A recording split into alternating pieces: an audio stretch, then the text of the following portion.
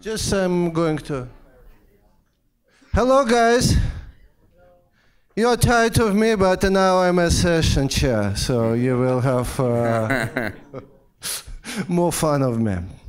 Okay, so I understand that Enrique Vazquez-Semadeni is giving us an exciting talk, and it's a long talk, so I will not go through all of it. It will be molecular cloud assembly and growth, and he will tell you the rest of his title.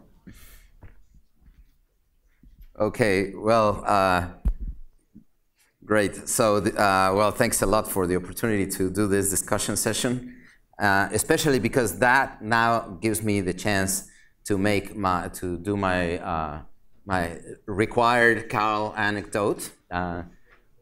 This actually refers to a paper by him, which may not be known to many people in this room, because it refers to dynamical systems. Carl tells me that this was his first project when he entered graduate school.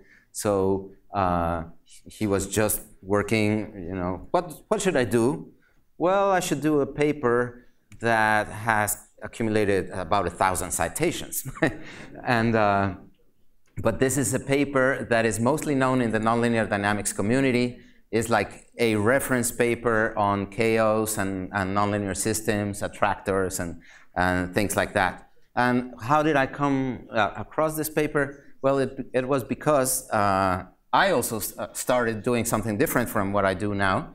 When I was doing my master's thesis, I actually took a class from a professor on galactic dynamics, and this class contained absolutely zero galactic dynamics. That was really funny. But it contained all of nonlinear dynamics. It contained chaos, fractals, attractors, and iterations, instabilities, and so on and so forth. And then I decided I liked the stuff, and I went to work with that professor, and the thing he told me is, go simulate this on the computer. And so that's how I got to know that paper. Then what happened is that professor never paid attention to me until the paper, our own paper, was published. And so I said, well, I like nonlinear dynamics, nonlinear stuff, but I sort of don't like this professor, so I'll change. And I started doing turbulence, and that's how my story began. But this paper was, for me, extremely influential, and it was essentially the bone of my master's thesis. And then continuing to pay homage to some of the things that I've learned from Carl, even though I was never his student, but I've known him long enough to learn quite a few things from him. And one thing is that you may have noticed on the video that was shown about a couple of hours ago, is that he was wearing a T-shirt that said, "Subvert the dominant paradigm." Okay, and when I saw him, I was present at that 2004 conference, and when I saw that T-shirt, I was totally crazy about it. Years later, I asked him about it, and he didn't remember what had happened to it. And now I saw it on the video, so it was great to me, and so that's why I'm quoting it here. And that's a perfect title to the kind of things that I want to do for this discussion session. I want to subvert the dominant paradigm a little bit. So I'm going to throw a few questions that may go a little bit beyond, but totally on purpose. So for so the first one is, where all these years of working with the magnetic field have led me to think that magnetic criticality maybe just be an observational artifact, not an intrinsic feature of clouds. And why is that? That is because magnetic flux tubes, if any such thing exists, because field lines get twisted and tangled, and who knows what a flux tube looks like, several parsecs away. But even if you assume that they continue and they go around the galaxy, well, they go around the galaxy. So you got about 2 pi kiloparsecs, or like 20 pi kiloparsecs of material. So certainly that's plenty of material to get supercritical, to become supercritical inside those flux tubes. And so the first question is, what do you think about that? And magnetic criticality has been the paradigm for a long time, but in reality, it seems like you can always get enough material to make a cloud or a core magnetically supercritical if you bring the material from far enough away. And so that's one point. So that's one question. I'll collect all the questions in the end. The second one is yesterday Alex mentioned the scale at which gravity becomes dominant. Is really there such a thing? And an example, for example, is a singular isothermal sphere. This is something that hit my brain when I was a grad student, that a singular isothermal sphere contains exactly one Jeans mass at each radius. So there's no single scale at which gravity becomes dominant. Gravity is equally important at all scales for a singular isothermal sphere. So does it make sense for us to talk about the scale at which gravity becomes important? Third one is we have been hearing a lot about thermal instability and phase transitions. But how relevant is thermal pressure really to the dynamics? Anvar yesterday was asking, I think very reasonably, that if the thermal pressure is only like a minor fraction of the total pressure, does it really play any significant dynamical role? And this also brings us to the turn of the century when, again, Carl and my team were sort of connected because in 2000 we were publishing this paper about whether the thermal instability is really significant in turbulent galactic gas, and Carl was publishing this paper on thermally unstable temperatures. And now I have matured a little bit, and so I can see both positive and negative answers to this question. One is not much because the thermal pressure is only a relatively small fraction of the total pressure. So one possibility is that the thermal pressure, like in Alex's talk 2 talks ago, maybe the thermal pressure is just following the flow and is doing whatever the flow is telling to do given the local density and temperature conditions. And in that case, what is the role and meaning of the thermally unstable gas? But on the other hand, maybe after all, it does play a significant role, because at some point when you undergo a phase transition from the warm to the cold medium, your density raises by a factor of 100, your temperature drops by about the same factor to keep the pressure more or less constant, but this implies that the Jeans mass, this is divided, the Jeans mass drops by about a factor of 10 to the 4, and so the thermal instability might actually be just playing the role to give you strongly gravitationally unstable gas. So that's another teaser. Then another thing, and I forgot that I wanted to ask Blakesley about this, is Blakesley yesterday was telling us about density PDFs and how some of them can really be considered to be log normals in turbulent flows. Yet Joao Alves et al. Have been telling us that actually molecular clouds have always power law density PDF. So is this a dilemma, or does it have a simple solution? Maybe I should have checked with Blakesley a little bit earlier, but so maybe she'll just tell us to scratch that question and give us the answer.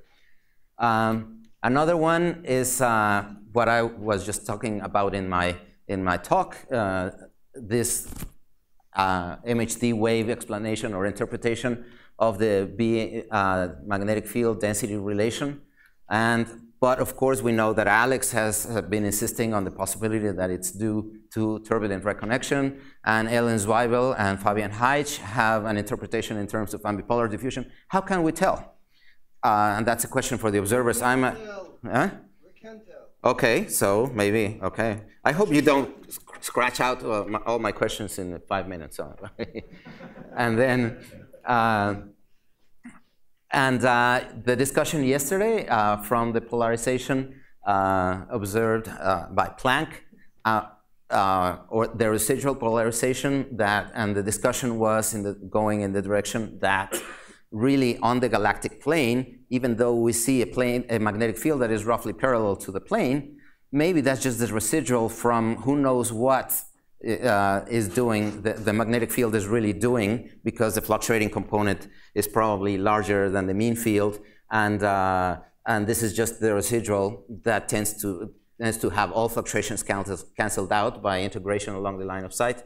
So what is the real role of the magnetic field on the galactic plane? Does it make any sense to have, like Don Cox used to have several years ago, the idea that the magnetic pressure helps to support and provide the thickness of the gaseous disk, or not? And the last one is we have been talking about filaments, I support the idea that they are driven by gravity in molecular clouds. There are the filaments in the diffuse medium that may be linked to the magnetic field, or maybe not, because after all, we get filamentary clouds very near to us, even with spurs and all that stuff, in a medium that is not self-gravitating nor very strongly magnetized. So there might be other mechanisms to produce these things. And so with that, I just leave all these questions up, and I open the floor for comments. Thank you. Okay, Alex. So Alex says that. First of all, I would like to eliminate the question number 5. Mm-hmm. My answer is very simple.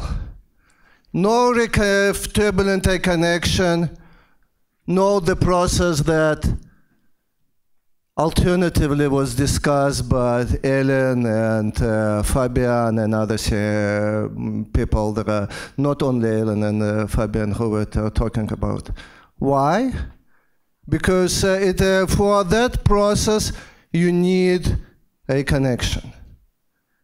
Yes, Fabian made essentially 2D simulations where he avoided a connection, but he was moving magnetic field lines parallel to each other.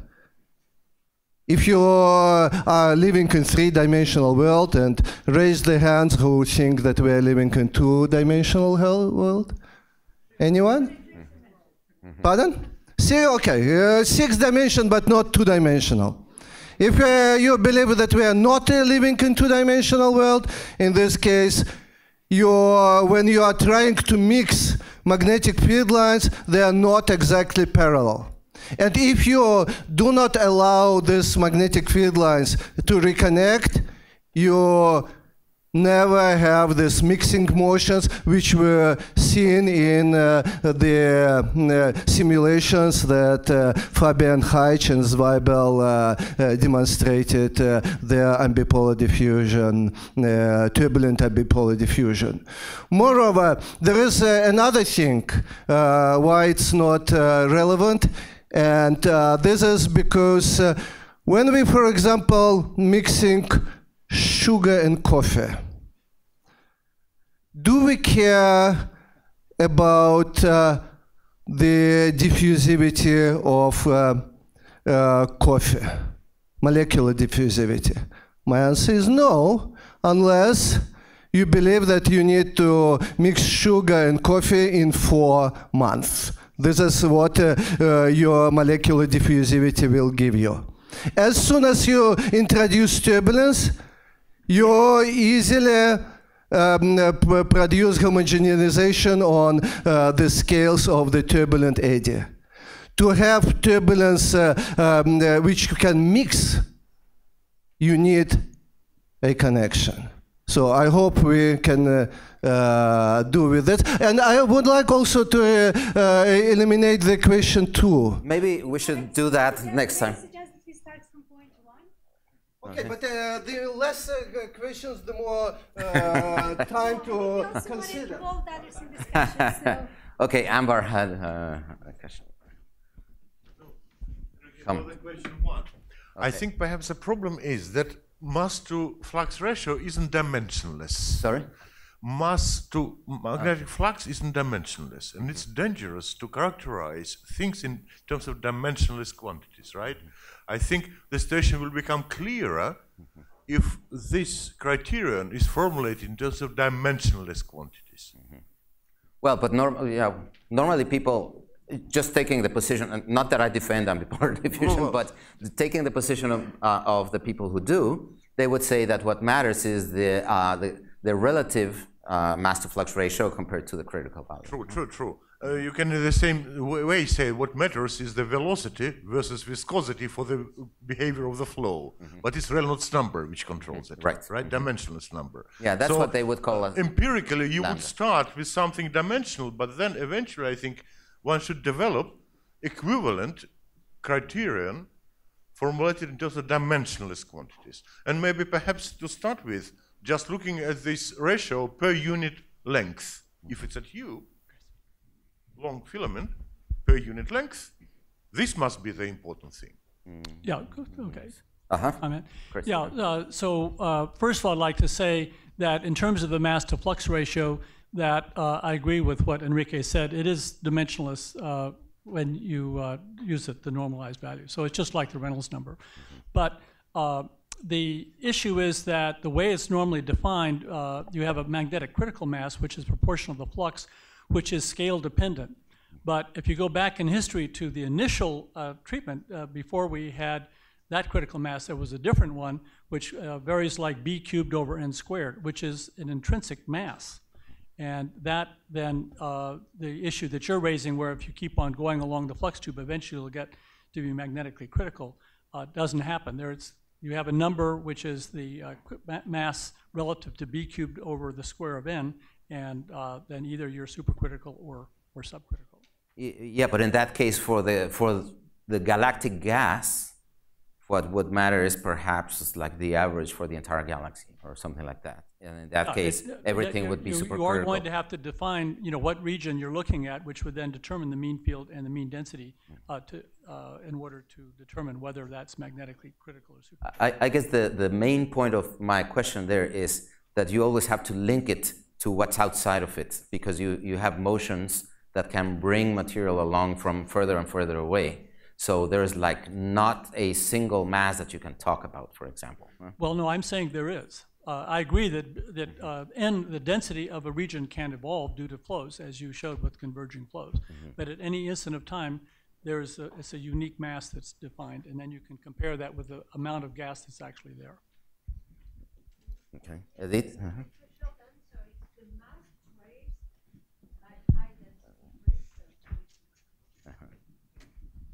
Okay, sorry. Thank you. It's not the total mass in the flux tube, it's the mass that is at a density high enough to emit in Cn.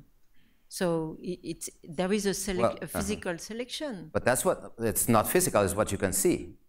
But it's not physical, it's just what you can see. But there's more mass that may be, in other words, how is the dynamical mass related to the mass that you can see? I agree, but it's dense gas, so the gas that is susceptible to collapse.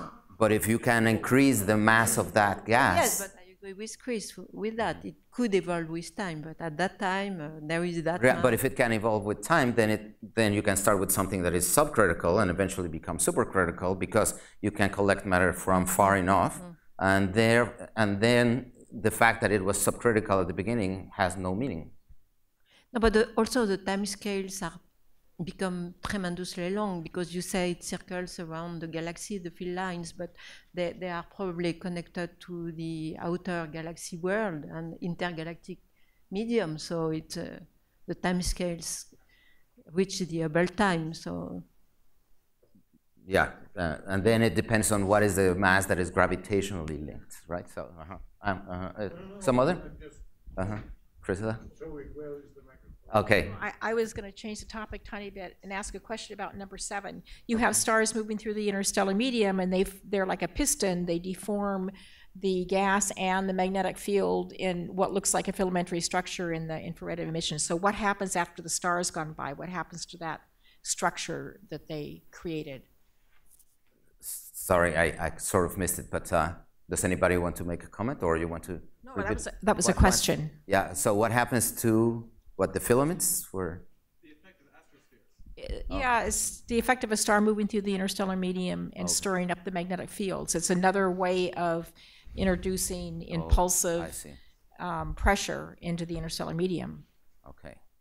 After 10 years of being retired, I'm a little nervous about addressing this organization, but I have some comments on some of these points. Okay. So You mentioned that Boularis and I tried to support the interstellar medium with various pressures and got it raised to quite a great height. And I don't see how that can not be the case, even if the field is moving around in funny ways. On average, it's pushing like elbowing stuff, right? And it's gonna, in some places, it'll be pulling down if you have something that's looping down. But on the outside of that, it's pushing up too. And then when it's like that, it's pulling up, and on average, it's gonna be providing 1/3 of the support of the interstellar medium. So that's thing number one. Mechanisms for forming filaments other than magnetic fields and self-gravity. It seemed to me that I used to have a picture of the Pleiades on the back door, inside door of my office, and I often wondered if anybody had ever tried to see if there was any magnetic field in the filaments around that. Does anybody know? It seemed like those structures are more likely the ones that you showed in the clouds in the sky, that they're formed by stuff just being stretched out. I forget what the word is for that, but in any case, just, what's that called? I think it's just stretching, no? Because they call it vortex stretching for the vortices, but yeah. Well, he says extruding. Okay. I had a better word before I stood up, but in any case, just a blob of stuff that gets surrounded by a flow and gets entrained and stretched out, so that you get a long linear structure. So that might well be at play in the incompressible WNM, because the WNM at higher temperatures behaves rather incompressibly. The Mach number is of order unity, so it's not terribly compressible until you get down to... So in question 3, is thermal pressure relevant to the dynamics? Maybe not everywhere, but in some places surely it's very important. When you have a supernova remnant, you get high pressures inside, and that plus the kinetic energy pushing outward is definitely a significant form of the pressure. And in super bubbles, I imagine the thermal pressure is high also in the interior. Okay. That question actually maybe it's time for me to sit down, but I wanted to say earlier that there was a, let's see, Alex Hills asked, why is there a 3-phase interstellar medium? And it's because Cox and Smith said so. Yeah, you're totally right about the super bubbles. My question there actually, sorry, I should have been more precise, referred more to these phase diagrams of the pressure versus the density, and referring to the 3-phase ISM or the multi-phase ISM. But like Alex was showing us, it seems like somehow, no matter what you do, the medium always manages to arrange itself in order to be on that pressure range. And so could it be that it's just because of the cooling and heating rates that it's feeling, that the thermal pressure is just doing what it has to do, but not really playing a significant role, for example, in confining clouds and going from the warm medium to the cold medium and so on? Alex? Yeah, well, I mean, Chris mentioned this the other day, that the turbulent pressure acts on larger scales than the thermal pressure. So phase transitions are going to be controlled mostly by thermal pressure. And so individual clouds that are in thermal pressure equilibrium, the thermal pressure equilibrium, they wouldn't be in thermal pressure equilibrium if the pressure equilibrium didn't matter. And so it clearly does on some level. Well, that's the point. So you undergo a phase transition, you're compressing the material, right? And then all of a sudden your density, local density and temperature imply some cooling rates that imply in turn a phase transition to the cold phase. But the pressure remains the same. So there's actually no pressure gradient and the material just keeps flowing. So there is no really anything like a confining effect, or so it's not really pressure balance, it's just like pressure equality somewhere. That's what I was meaning. Yeah, I just want to respond and then. I mean, we don't see anything like the classic McKee-Ostriker cloud that's just sitting there surrounded, and I guess so maybe that's speaking to your point. If we saw McKee-Ostriker clouds, that would mean that the pressure is controlling the dynamic, that the pressure is controlling the dynamics. If it's just a flow and the phase transition does what it does, then that would. Okay. Well, we see one. So, okay. We as in the astronomical community see hundreds of isolated diffuse interstellar clouds showing 2-phase internal structure. Yeah. Yeah, so I guess the question is, but is the pressure just following the flow, or is it controlling the dynamics? You know, that's the.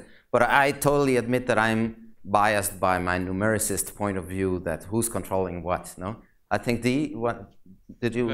I sort of just have a comment to the question number 7, which may not be very illuminating. It's just that we have so many different sort of filaments or filamentary structure, and you saw them in turbulence-dominated simulations in MHD, and also in lambda CDM, because the distribution of galaxies and those structures, so that is purely gravitationally dominated physics. Well, it's expanding universe. So it's very different when you have self-gravitating structures or spurs or things just along, like you described, like flux tube. And it's probably more complex than just using the word filament. Maybe we have to slowly develop some more descriptive and better sort of physically based terminology sets. Right. Yeah, well, people have used fibers, filaments, and what else? They're not the same thing. I totally agree. Josh? Oh, no? That's all I wanted to say. Blakesley? So on point number 4, just quite simply, there's actually no controversy between those two papers. So in Joao's paper, they very simply point out that an observational fact that it's not possible to observe with any sort of fidelity the shape of the density PDF below AV of about 1. And that's in dust emission and dust extinction. They didn't say anything about any other tracers other than dust. So it's a problem with the dust. So in our paper, we just simply said there are other ways of tracing the low column density gas in molecular clouds, namely H1. And so Perseus was the first example of that, using the data from Min-Young Lee's paper in 2012. And so we show that the H1 does, in fact, trace a very nice log normal PDF, and that the cutoff in the H1 PDF traces the H1 to H2 transition. So there's no discrepancy between those two papers at all, because one's dealing with dust observations solely, and the other is dealing with multi-wavelength, multi-phase observations. But yeah, well, just to clarify, my understanding of that paper, for those who are not density PDF aficionados, Alves et al. Have this paper called that all clouds have power law density PDFs. And yesterday or the day before, Blakesley told us that that the H1 does show their title is misleading. Pardon me? So they did their title is specifically that molecular clouds have have power law PDFs, but that's only best traced by dust. And their point really just is we can't know in the dust observations what's happening below AV of 1. So it's just an issue of the dust as a tracer. That's one point. The other point is that they claimed, and I think this is where the boundaries of where we're looking are important, because what they were saying is that, if I remember correctly, and from my conversations with Joao, that the problem is that you are undersampling the low density gas, because normally when you define a cloud, you define it by a density threshold. So by definition, you're not looking at what's below. And therefore, what I understood that they're claiming is that the larger the region that you look, the less the turn down at low densities happens. And in fact, you know that if you went far enough, low down enough in density, you should see the bimodal PDF of the two-phase medium. So, and if my understanding is correctly, they were showing that the further out from the center of the cloud that you see, the more that you see the low density stuff coming up, because now you're sampling more evenly the low density and the high density stuff. That's one point they made. They also made the point that the foreground background subtraction in the dust extinction data also changes the shape of the PDF. But again, this is all in dust in particular. Now when we look with simulations, you can play with the density threshold in the simulation. You still see at the low density everything looks log normal, and if you include self-gravity, the highest density gas shows the power law tail. Right. And that seems consistent when one starts to include H1 data. But in the H1, shouldn't you see then the second peak at not in column the density. warm phase? So in the 3D density data, you can see multiple peaks in 3D due to the warm and the cold gas separately. And if you do temperature cuts, then you can see individual log normals in the 3D simulations. In projected column density, it always looks log normal in simulations that include thermally unstable gas. And I just want to make one point on number 7. Okay. There are other mechanisms. So you pointed out the pictures of clouds, but shocks. So hydrodynamic shocks also can form very long, skinny, filamentary structures. And you don't need to include self-gravity. You don't need to include MHD in order to get those kind of filaments. And so shocks are another mechanism that we should be thinking about to form filaments. And of course, this has been like a sort of theory-dominated discussion. So for the observers, what are the suggestions or for the interaction between the observers and the theoreticians? How can we distinguish between the different mechanisms? So I see Nes and then Josh, and then Peter. Actually, as an observer, I wanted to say that I'm confused because you said in your talk that to form dense cold gas, you need to compress and you need to go from really large scales, talking from about like 500 parsecs. So my first question is, how can we observationally distinguish that? And the other question is, so Eva showed that her 3D MHD simulations show that it's actually hard to make cold, dense gas in colliding flows. And if she adds magnetic fields, it's even harder. So the fraction of the CNM, it's even smaller. So I'm just trying to connect those two things and think about possible observational ways we can test these. Right. Yeah. There, I would answer that it becomes harder the more oblique the magnetic field and the velocity field are, right? But there was this paper also from Enebel and Perot in 2000, where they were looking at what are the requirements for a certain oblique flow to be redirected along the magnetic field and then become parallel to the field. And they came up with a criterion so that for a given obliqueness angle, there is a certain minimum Mach number that the collision must have in order for the flow to be reoriented and then become longitudinal with the field. And in that case, it's easy. It's relatively easy to form the cold gas. Can you think of an observational scenario? Like, is it better to look at Orion or something else? The question is, can we think of an observational scenario? No, I think we need to discuss in order to do that. But yeah. So I said Josh and Peter, and then Eva. Sorry. I guess I've had in my head for a long time that theorists disagree about the rate at which molecular clouds form. You have, is there really something like the scale at which gravity becomes dominant? Although sometimes I find when I ask in detail, I find trouble finding differences.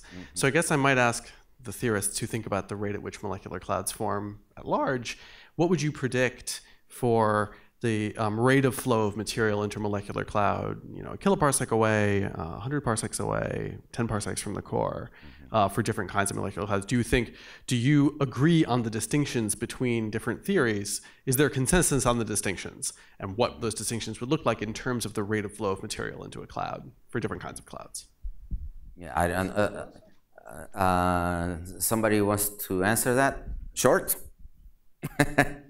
Yeah. Yeah, There are really big differences, and I will be short. If you assume flux freezing, you need to go maybe a kiloparsec, and this was shown clearly by Moscovius. And if you take into account that in turbulent media, and we believe that interstellar media is turbulent, there is a violation of flux freezing, and it has been shown also numerically. In this case, it's more like, dozens of parsec. The usual scales that people were talking about ambipolar diffusion. The only difference is that ambipolar diffusion is not relevant. Okay, I had Chris, Peter, and Eva, and I think then we should be done. So as far as I know, there's a gap in theoretical work in looking what happens to a superbubble shell that's highly evolved past, when it's still moving 20 kilometers per second through the local standard of rest, such as the clouds around the sun, but the magnetic field is perpendicular to the motion of the cloud. So would you have, in this case, locally, the velocities of the clouds are ordered by the magnetic field, but I have not been able to find any discussion of that theoretically, I mean, of what happens to an evolved superbubble shell. What would you expect to see? And these are low column density, less than 10 to the 19. So that's just an open question. Maybe somebody knows the answer. Maybe it's been done. Maybe Eva wants to respond to that, and we can lend her the microphone, and then Peter. Sorry, just to keep the flow, but then Eva and then Peter. Oh, since we said superbubble twice, I had to answer. Regarding the evolved stage of the superbubble, you said when it's about 20 kilometers a second, the simulations I showed actually have these velocities towards the point where the superbubbles collide, in the case where the magnetic field opposes the expansion, and in directions where it opposes the expansion. Otherwise, they're a little bit faster than that. But we are talking slightly supersonic, right? So in terms of finding clouds or structures that are carried with the superbubble, we can find them. What I would like to know is what is interesting for you to compare to in this context. What should we be looking for in this? I think maybe the two, I mean, a very evolved superbubble shell, we live in a very low density environment. The sun is in a very low density environment, so I don't know if there's another super shell. I would be surprised if there was another superbubble shell that was colliding from the outside. We think it's a series of supernova bubbles, a series of supernova explosions inside the same region. So it's multiple supernovas, but instead of colliding, coming from opposite velocities, one of them is building in, you know, another superbubble goes off inside of an original superbubble. That's the prevalent model for the local ISMs. The SCOSEN association is the source of the superbubbles, of the explosions, the supernova explosions. But nobody's really modeled that to say what happens, you know, to the wall when you evolve in one's, you evaporate clouds as the superbubble expands and it gets swept up in the next superbubble. What kind of instabilities would you see? Would it decelerate? In particular, for the I didn't get to this in my talk, but it turns out that the velocities of the cloud system that we're in right now, which is less than 10 to the 19 per square centimeter column density, they are ordered by the magnetic field. The angle between the velocity vector and the magnetic field is directly proportional to the cloud velocity. So there's something going on that's related to the superbubble shell, but I haven't seen any kind of, I'd love to talk to you more. yeah, let's talk more. And maybe a short comment to what Snezana said. The fact that we don't form as much cold gas in this context is not just because there is a magnetic field, it's because it's a very specific configuration of the colliding shells, thin colliding shells with a magnetic field opposing or bending. And it has been shown before, as Enrique said, that this is not the most favorable colliding flow scenario, and you can bend away from it. But it will depend on the environment. So unfortunately, we cannot make a...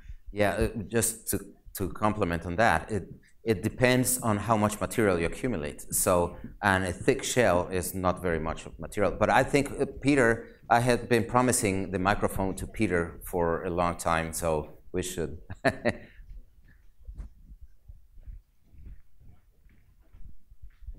Okay, so I just want to try and answer that question you asked a few minutes ago. Which one? From an observer's point of view, what should we be thinking about? And the point I would make is to not confuse emissivity with column density. From an observer's point of view, that's a very important distinction. One of the main lessons we learned from doing the multi-transition mapping of the Southern Milky Way with thrums and now with Sedigism as well, is when you do the proper line ratio radiative transfer analysis, and you can compute maps and cubes, in fact, of column density as derived from the line ratios, you find that the column density maps don't look anything like any of the individual line maps. There is a complexity in the line ratios, which doesn't show up until you do that column density calculation. So you have to be very careful not to confuse what you see as an observer with what is underlying the emissivity that you actually measure. So an example of that is when we did that calculation, we were able to compute spatially resolved values for the X factor, equivalent X factor. And what we found to our great surprise was that there was no X factor. There was a completely different relationship. And so I would, I guess I would throw this back to Edith and make the point that I'm not sure about those Planck results that were showing a constant X factor that seemed to be a single number. It seemed to me that that relationship that was on that slide actually looked very similar to the kind of power law we derived that would have replaced the X factor by a slightly, but importantly, different relationship. So, and another corollary of that is that there does seem to be a large amount of subthermally excited, denser material, which could be, and not particularly bright molecular material, which could be contain about as much mass as what people typically think of as the CO bright material. So that again bears on the question of what is the contribution of the CO dark gas to the total molecular content in the Milky Way. And it's at least initially our results suggest that that may be smaller than what people have been talking about. Thank you. And so we had one more by Jay, and then we finish. Huh?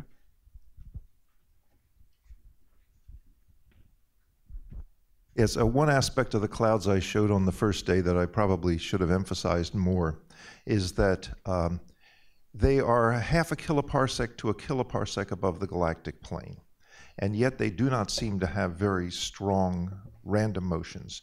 So the only way that kind of makes sense is to ask, how are you getting clouds that are co-rotating up at these distances, is that these are in fact the remnants of superbubbles, and that when it breaks up somehow it produces this population of clouds. I don't think that there's another good explanation, but that would be the answer of a question of what do old superbubbles look like. Well, I think we have to stop, right? So thank you to everybody for the discussion. Okay, we're continuing, and the next is Enrique.